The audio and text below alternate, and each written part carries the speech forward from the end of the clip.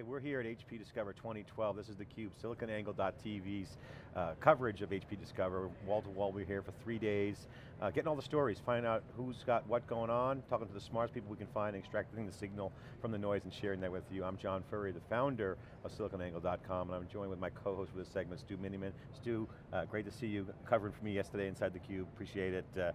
Another good day we got going on today. Thanks, John. Great to have you back here, and lots of excitement here for the next 2 days at HP Discover. And I'm happy to introduce Nick Ilyadis, who's with Broadcom, excellent partner of HP's, and he's the CTO of the Infrastructure Networking Group. For people that aren't too familiar with Broadcom, they're really a lot of the components inside, lots of the different pieces, very broad portfolio. Nick touches the switches, the adapters, lots of different pieces here, and so Nick, welcome on theCUBE. Oh, thank you, Stu. Thank you, John. Nick, it's a pleasure to be here. Nick, a lot of the infrastructure players like Broadcom and others, they're powering all that, and that's really why we love theCUBE, because we get to talk to the people who are making all the great stuff happen, and people know the brand names like Intel, and obviously they've had a huge marketing budget over the years and have done great work, but you guys are in the news today. Broadcom, big time announcement about the 5G Wi-Fi. So congratulations, this is a real testament to you guys' leadership, and it's great to see Broadcom kind of being highlighted as in a gaming laptop. You guys just announced that product for. So can you tell us a little bit about that? I know it's a different group, but Broadcom as a company has great leadership. We're calling this 5G, so this is the 802.11ac. It's not a standard yet, it's a draft standard. We announced the access point solution back in March at Mobile World Congress, and now we've announced the client side. So to actually take advantage of the 5G, you need to have both sides of the connection. So there was companies shipping our access point solution today, and now we're going to enable laptops with the client side as well. So now you have a true gigabit plus connection between a laptop and an access point. That's really going to enable high-speed networking. Just in the keynotes here, we're hearing from Meg Whitman all the way down to even Intel was on stage today talking about big data, and big data is now hugely popular, right, for everyone's agenda. And all the innovations happening around storage, obviously at the center of that, but at the network and all the device sides, there really needs to be this kind of innovation. This is just one example of the leadership. Can you just share what Broadcom's doing right now under the covers that's really kind of empowering this mobility and social networking and the cloud mobile and social, which is the hottest trends right now. At the nexus of all this is the data center, right? And the data center has to be scalable and have performance. And today's Broadcom is supplying adapters, NICs, controllers for the server infrastructure, as well as a high capacity switching infrastructure. These would be the top rack switches, the end of row switches. The silicon that goes into all those products is today, Broadcom is a leader in providing those solutions to our customers, the OEMs like HP. In particular with HP, with the Gen 8 server release, we had 5 adapters go out in March, and then we have 3 more that were announced here at the show. This is both 10 gigabit and 1 gigabit. Very high performance. In terms of a CNA, we're 265% faster than our nearest competition that was been benchmarked by the Martech. And that's on multiple threads running simultaneously. And then just on pure throughput, we're 37% faster than our nearest competitor. So that's the kind of performance you need to be able to run these social apps, to be able to get the big data in and out of the servers in these next generation data centers. Okay, so Nick, first Dennis Martin, he's actually one of the original Wikibon contributors. Okay. Great to see his research being used. If you go to wikibon.org, you can find that. I remember Broadcom really as the leader in the law market space, the LAN-on motherboard, and we've seen really a sea shift as you go to 10 gig. It used to be this soldered down on the motherboard. You get the design win and you win. You win everything after that, but if you look at with 10 gig, there's more flexibility. Vendors like HP is I can choose from multiple vendors. So how are HP, who is your customer, and how are the end users making their choices on this next generation of adapter? So the flexible LOM is what HP is calling it. Yep. Is basically you get to choose the networking adapter when you configure the system. And Broadcom wants to be recognized for having the most complete software solution, time tested. We've been shipping NICs now for over 10 years, so there's a lot of history there in quality and stability. we have the highest performance, so our customers can recognize that when they use a Broadcom controller in their system, they're getting the highest performance NIC that is available. And then the feature capabilities. Because of our architecture, we can provide features on existing hardware through software upgrades. So we have this ability, because of our programmable controller, to add functionality as new standards come out, or new capabilities, let's say like the new virtualization protocols. These are the VXLAN, NVGRE, and L2GRE. As those come to the forefront, our controller has the ability to be upgraded in the field through a software upgrade to take advantage of those new protocols when HP embraces them in their products. So in the case of the users, I believe they should look at a Broadcom NIC as an investment protection, because it allows them to future-proof their servers going forward. And then all the features and functionality give them best-in-class performance. Nick, we've been hearing themes on theCUBE all year now, and just recently, here early on in our summer tour, that really there's two key themes around cloud, mobile, and big data, and all those, we call the four horsemen of IT disruption. That's performance and integration, and that translates to solutions.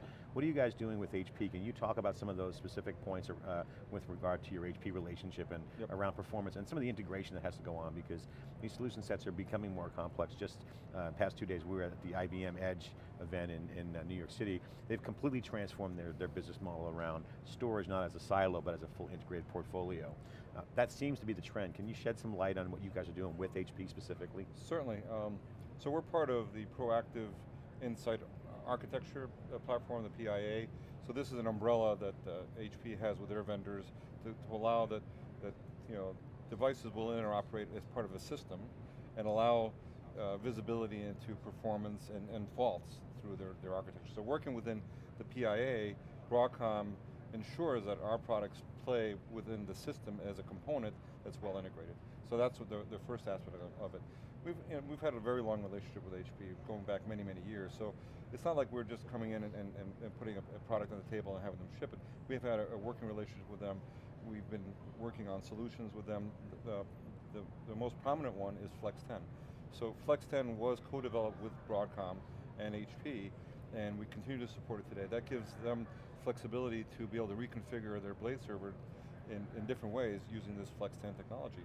So by being a partner to HP versus just a vendor, we are able to work on solutions together that are cohesive, well-tested, and future-proof. So Nick, the other big area that you're partnered with HP is on the switching. Broadcom's one of the leaders in merchant silicon. Every year we go to Interop these days, we can see all the OEMs that Broadcom has there, and HP is a strong one of those. Dave Donatelli in his keynote this morning was talking about HP trying to transform networking. Things like SDN, we're going to have Sargalai on later today to talk about that. So can you speak a little bit about your relationship on the switch side and where you see that market going? Correct. So SDN, and people also refer to this as OpenFlow. I think OpenFlow is one component of SDN. And Broadcom was the early developer of platforms that ran OpenFlow, but SDN in general. My view on SDN is that SDN allows you to treat the network like a programmable platform. So no longer are you going out and trying to configure a box or a switch for a particular set of attributes or push policy to it. Now you treat the network as a platform that you then are able to configure and able to run applications on top of. So let's say, one example I like to use is, let's say you have an energy monitoring application whose job is to go out and run across all the switches in this SDN framework and monitor their energy usage, their traffic, and then based upon the, say, traffic profile, say, I'm going to shut down this part of the network because there's low traffic. I'm going to move the workloads from one virtual machine instance to another, and let's say move the VMs to, let's say, this cluster of servers, shut down the switches here and turn down the servers over here, and now be able to have an energy savings by just monitoring how the network and the servers are running and treating that as a platform versus trying to look at individual boxes and making decisions at that level. So a big portion of transforming the network is really we need to get off the CLI and really automate this environment. Being the underlying chip in a lot of these switches, do you have hooks into that, or what's Broadcom's angle on that? We do have, actually, we have hooks into that. We're also a leader in what's called energy efficient networking, and one aspect of that's called energy efficient Ethernet. And we actually worked on a white paper with you guys on developing this technology. So it's very important. The ability to power down interfaces when they're not active is a key component of this. So now that the network becomes load power coupled, meaning that as the traffic comes down, the power usage of the network goes down as well. So the energy efficient networking really turns down the power usage based upon load. So now if you have busy periods, you're obviously using more power, but if there's like idle periods, the equipment actually goes into a lower power state and saves energy inside the network. Right, and a big piece of that is this is all automated. Yeah. This isn't no longer the admin going in and having to tweak all these knobs and everything like Correct. that. Correct, it's done through a set of APIs that then can be exploited through SDN. Okay, great. So, what else are you guys looking at? So Trident Plus, is it kind of the next generation. Right. I hear things like Trill, are the other things people Trill, are talking yeah. about. So, what can people expect to see coming forward from some of the Broadcom chips and the switches that they enable? So we tend to call this area the data center fabric, and Trident 2 Trident Plus, excuse me, is the name of our code name of our latest 64-port 10 gig switch, and that device is predominantly used in top of rack or under row configurations. That supports Trill and other multipath protocols, so now you can build these large data center fabrics that are multipath, so you have high cross-sectional bandwidth that allows a lot of the web and social media applications to have they have what's called cross-server communication. So having this cross-sectional bandwidth available so that the applications can communicate with each other horizontally is very important. And then this also gives you redundancy and failover protection because you have multiple paths that are active, and if one of them fails, you don't lose the network. Okay, and along those lines, where are we with 40 and 100 gig Ethernet? So where we are today with 40 is becoming mainstream. Today, because of the economics of 10 gig, 40 is really 4 times 10 gig, and then you get some packaging and density improvements with it. So actually 40 gig on a per gigabit basis is becoming more competitive than 10 gig if you want that capability. And 40 gig ports today, you can actually deploy them as either 4 by 10 or 1 by 40. 100 gig is now starting to become more accepted in the forefront, and we're working with the IEEE to standardize some next generation 100 gig technology that's based on 4 by 25 gig and drive the cost of the optics down to be much more competitive with 10 gigabit Ethernet. So now you can actually see the backbone of these next generation data centers moving to 100 gigabit because it's going to be cost competitive.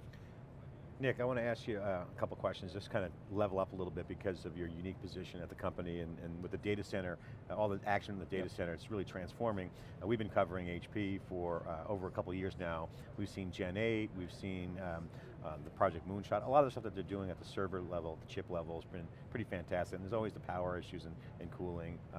What would you say to the folks out there? Share with them your perspective on the bottom line of what's happening, because every vendor's got, it seems to have a different approach. You're seeing HP do some things, you're seeing IBM do some things, EMC doing some things with storage. Everyone's got kind of this different approach around performance and integration. Tell the folks out there what really matters. What are the 3 things that really matter right now when you talk about having that next generation server, that next generation networking and storage infrastructure, as it all kind of converges in. I mean, it's a $500 billion market opportunity in this converged infrastructure. What are the top 3 things that really matter? So, as a semiconductor vendor that sells into all these different OEMs, and we are a foundation for their products. So you have to have a strong foundation. So the idea here is we want to have the highest performance underlying silicon that's very flexible, because this is a dynamic marketplace today. There's new protocols being developed, new applications being developed, and you want to make sure you have a foundation that is scalable and can be built upon with software. So our customers take our base silicon and they build their systems around it, they overlay their software on top of that, and they rely on our devices to provide high performance and flexibility. The other aspect of this is energy efficiency. If we need today, these massive data centers that are becoming the utility computing engines of the future need to be very energy efficient. So by moving to the latest process technologies and putting in things like this energy efficient Ethernet, allowing the components to actually scale power with usage is a very important aspect. And finally is cost competitiveness, providing a cost-effective solution because when you're building out data centers that are large in nature, it's a big multiplier. So providing a very cost-effective solution as that foundation is very important for our customers. So now, out in the world of the big data, storage, flash memory, a lot of new things really increasing. You can put cores everywhere now, and Intel's out, totally pumped about that. The finger pointing continues to go to the network, right? So what would you share about the network innovations that are happening, because the data being moving around the network, people saying the network's now the bottleneck. Yep. One, do you believe that to be true?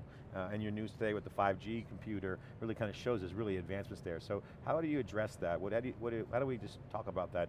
Is the network truly the bottleneck? Is the open flow and like initiative, you got Nasira out there doing some things. You got the software, you mentioned software's kind of playing a big role in it. Talk about that. So the network, I don't believe is a bottleneck. I think there's plenty of network performance at throughput level. What I believe has to happen is the network has to become more application aware, so that the appropriate prioritization and flows are sent through the network with the utmost urgency. And we're working on technologies today. We have this what we call App IQ technology, the ability to actually recognize what application is running on a particular flow versus just looking at the IP address or the MAC address.